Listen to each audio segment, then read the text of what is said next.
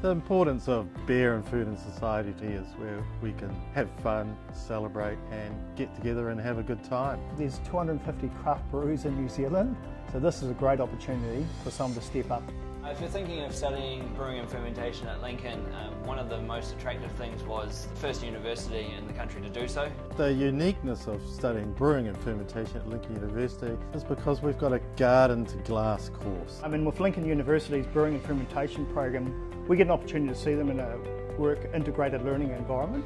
We have an on-site microbrewery where the students are expected to learn the equipment. In the final year, the students do work integrated learning in which they are placed with a commercial brewery. For us as a brewery ourselves, we look for candidates that have gone through the prerequisite of brewing and fermentation, and through Lincoln University that endorses it for us and would snap them up at a heartbeat.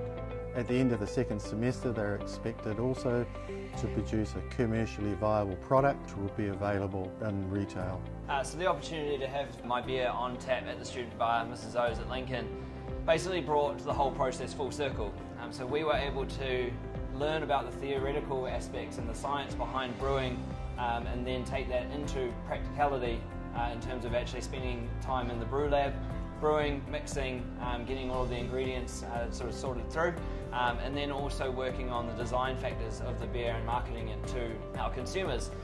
So we want to get the right person that's had the right experience to do the right job for us. The reason we'd employ a Lincoln graduate over any other employee, we've had the ability to work with them from day one, and we've been able to vet them all the way through the whole brewing and fermentation process, and they actually become part of the family, and that's why we would endorse them and take them over any other candidate.